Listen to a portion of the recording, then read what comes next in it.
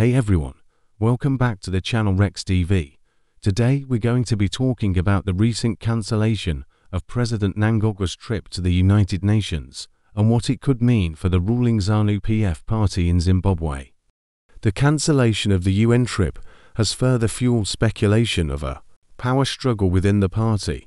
According to sources, the decision to cancel the trip came soon after a helicopter crash, and the subsequent firing of a top security aide, Colonel Tira, has only added to the sense of unease within the party. Many are viewing these events as signs of division and instability within the ruling party. The fact that the trip was cancelled in the aftermath of the helicopter crash and the firing of a top security aide has led to widespread speculation about the nature of these events and their potential impact on the power dynamics within Zanu PF.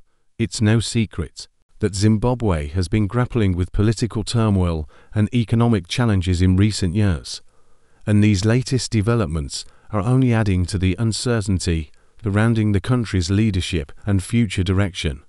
These events have also prompted concerns about the potential for a power struggle within Zanu PF, as factions within the party vie for control and influence. The cancellation of the UN trip has only served to fuel these speculations and raise questions about the stability of the ruling party.